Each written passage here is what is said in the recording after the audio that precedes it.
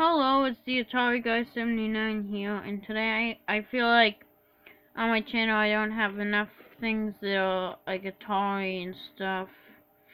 So I just wanted to show you some games, which is a purpose to them. Okay, so this is gonna be kind of long, but there's gonna be telling about all these games and how they came to be and stuff, and how do I like them. And I actually don't think Pac-Man is bad for the Atari 2600. Sure, it doesn't look anything like the arcade, but I think it's still kind of cool. It's different. Super different. And, so these are kind of like my favorite ones. Favorite as in like I played them the most. I really just pick a game from like on my shelf, and I just usually like play it. But it depends. I actually don't really play on my 2600 that much because I'm so busy doing other things. But this toy 2600 is like my favorite. This is the full switch wood grain model that was released in 1980, and it's my favorite version of the 2600 ever made. So let's go over some of my favorites, and then I'll talk about the history and some of my least favorite and some rare ones that I have. First, the 1979 classic Adventure. Yes. This isn't like one of those games like it's just one screen. It's like there's a whole bunch of different screens, kind of. And I'll show you in a minute, but you can just look up yourself. And since this is my favorite, I'm just gonna put it in there. It's awesome. And next is Asteroids for the Atari 2600, and I love Asteroids. It's kind of weird that they have every like asteroid is colored. Everyone, even the ship, I think is pink. Yeah, the ship was like pinkish red, and did not vector like the original 1979 arcade machine, but this is cool. Next is Galaxian Bally Midway, and it's kind of confusing because I don't know if this game was made by Namco and licensed to Midway, like Pac-Man, or if it's like Miss Pac-Man, which was made by Bally Midway and then licensed to like what Namco to, I don't know, I'm messing it up. But Galaxian, I love Galaxian actually more than Galaga, I think. I'm very good at Galaga though. I play at David Buster's all the time.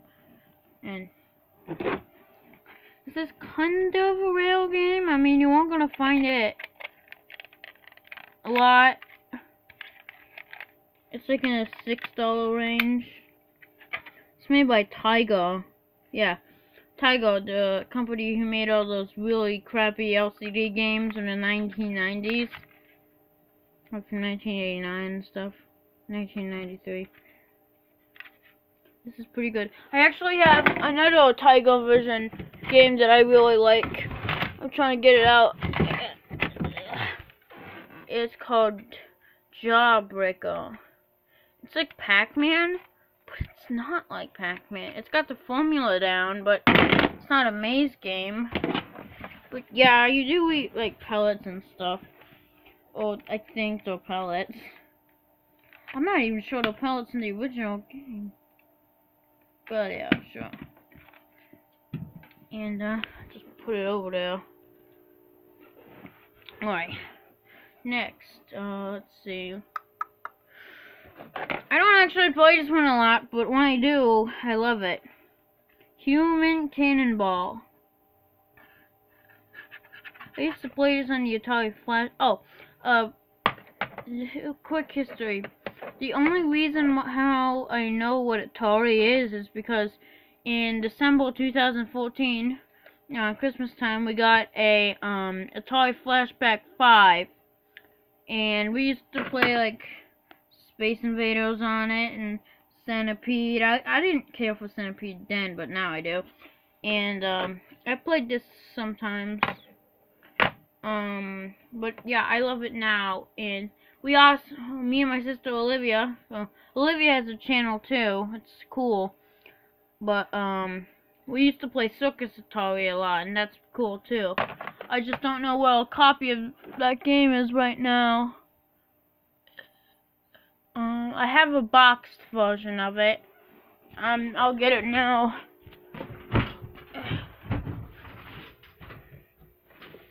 So yeah, I really do have some here.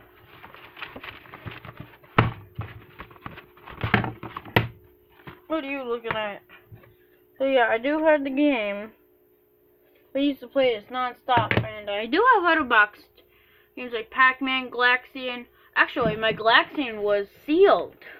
I was the very first one to ever open this Galaxian. And I have like asteroids and space invaders and stuff. And speaking of Space Invaders, let's talk about the best game ever made. Space Invaders by P.so DO. Released in 1978.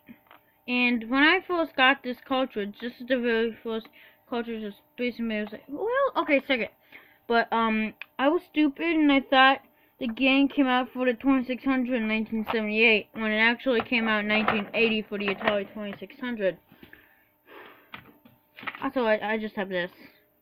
If you're wondering where I got this and you want to get a paper painting like this, I got it from a basic front handheld Centipede. And yeah, Space Invaders is like the best, the bomb. You cannot own an Atari 2600 without Space Invaders and like asteroids and like Centipede and Galaxian and Pac-Man and like Berserk and stuff. And okay, let's talk about a game that's similar to Space Invaders. It's actually more of a knockoff of Phoenix, one of my all-time favorite games. So here, Phoenix, Centauri 1980. And this is kind of like a knockoff of it, kind of Demon Attack. And actually, here's some trivia for ya. You see these models of these dinosaurs? These are actually real dinosaurs you can buy in real life. Not with all those, like, airplane or whatever stuff on them. But the vintage dinosaurs, and I know that they're like from late 1978, I think. And I know that because I collect vintage dinosaurs, and I collect vintage stuff, like NPC dinosaurs and Marx dinosaurs, yeah. This is pretty fun though. It's like okay, so it's like if like Phoenix had a brother or like had a baby, this would be it. These two got it alone. Alright, Donkey Kong for the Atari 2600. Is this good? Yeah, it's pretty alright. Donkey Kong, and that actually means stubborn donkey. I'm gonna let you think about that for a minute. Yeah, Donkey Kong for the Atari 2600. It's cool, it's like Donkey Kong, but Donkey Kong in the game, this version, looks like a dang gingerbread man. And it's like, what happened? Why is the thing purple? Why do the barrels look like chocolate chip cookies? Awesome, I'm excited for tomorrow. Tomorrow's Thanksgiving. But yeah, I play this more than I should if I don't really care for it, but I do care for it because I love Donkey Kong. It's not as good as the 1981 arcade version, but it's cool. And here, another one of my all-time favorites, Pitfall 2 for the Atari 2600. Is this good? Good doesn't have a meaning. This is too good. Pac-Man, cool, but why is the background blue and the maze should be Whatever. Wizard of War. Yeah, I love this. This is great. This is one of the greatest. Berserk. And no, this game is not haunted. Those kids were just playing it on it from the arcade in 1981 for just 14 hours straight, I think. It's a really good game, actually. And just so you know, I hate Missile Command. I'm sorry. I really don't like...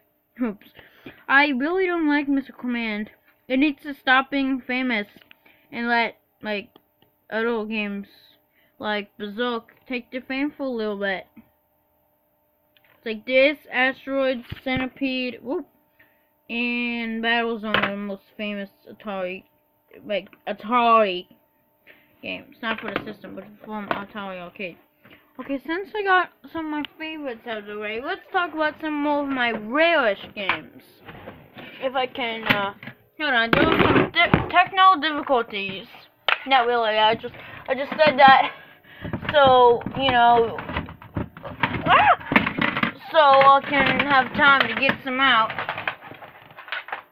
Some rarest games, and I'll also talk about Atari 2600 rare games, and you do not want to miss that. Believe me, when I say I know everything about Atari, you better think, well, believe me, because I do know almost everything about Atari. We're back! And these are basically all the kind of rare games I have. And let me tell you about these. They're not rare, basically, but they're pretty good. Like this Submarine Commando is like $28, $30, $25.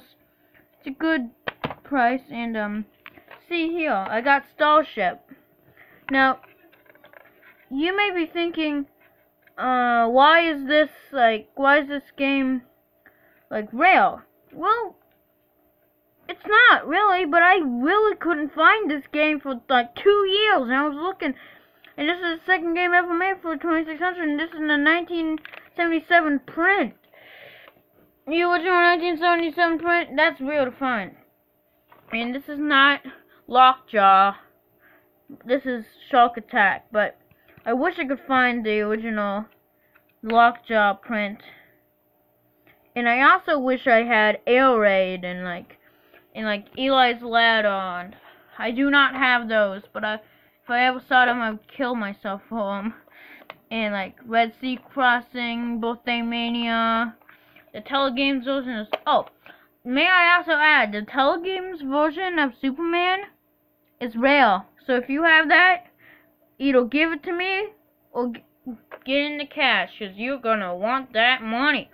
Alright, I don't know why Avatar's here, Emanator's here, but I really can't find this anywhere else, you know.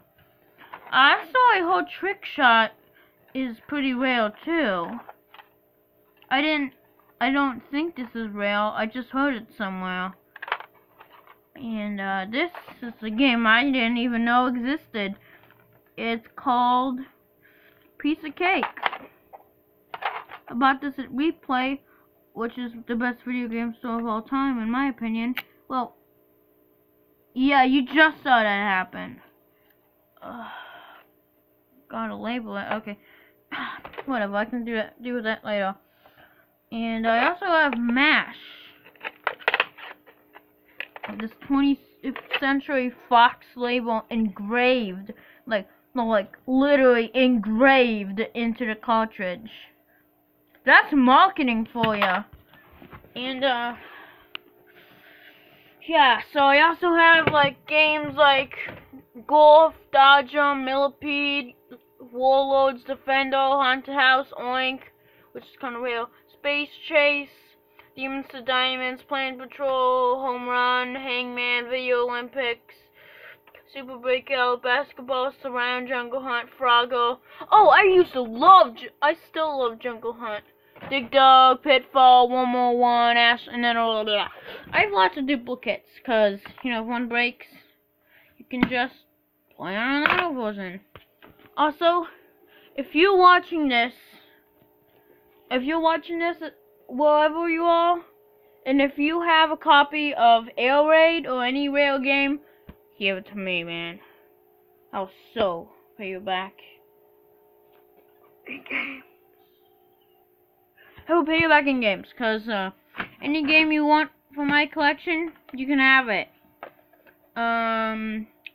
But maybe not like, okay, so yeah, you can pick, if you do have Air Raid, you can pick one of my adventures, but you can't pick both because those are my favorite.